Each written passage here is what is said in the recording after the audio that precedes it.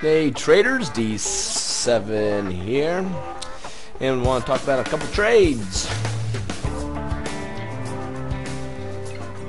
Oh boy, NYX and ICE. I entered 3 trades today, and the 3 that I chose, I started seeing activity pre-market on the NYX. And this is what I was seeing. I thought, you know what, we have a nice bullish divergence, and we're making kind of a higher high. We closed near the day's high. I said if we could get up here in this area, I want it in. Sure enough, we got up in that area and we came crashing back down. I stopped out for a loss. And ICE. This is what I was seeing. So this is nice. We're hanging out up here at this upper line. We have a Dragonfly Doji. We should pop up. Nice divergence. Wouldn't surprise me if we get a little pop here. So what I thought was if I could get up over this moving average, or I'm sorry, this upper trend line, I am in this one. And sure enough, that's precisely what I get. So I entered near the day's high, only to see it crash back down, and took a hit on that one. So NYX and ICE were both losers today. I hate this engulfing pattern that we get. Yeah, nothing you can do to safeguard yourself on that one, other than the fact staying out of financials. Good night, what am I thinking?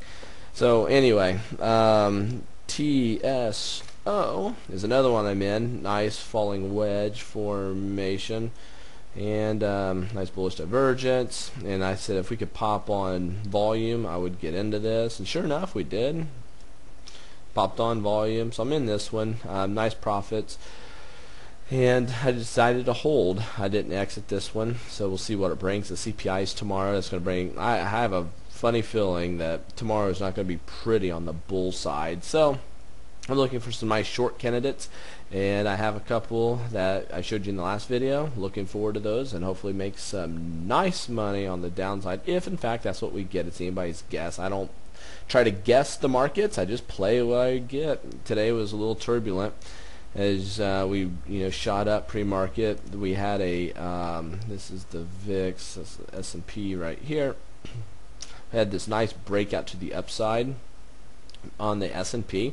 I thought this is it. Walmart is pushing us up higher, and then we come crashing back down. We had a 30-point move to the upside on gold today, and we are at $100, $100.01, I believe, on oil. Interesting.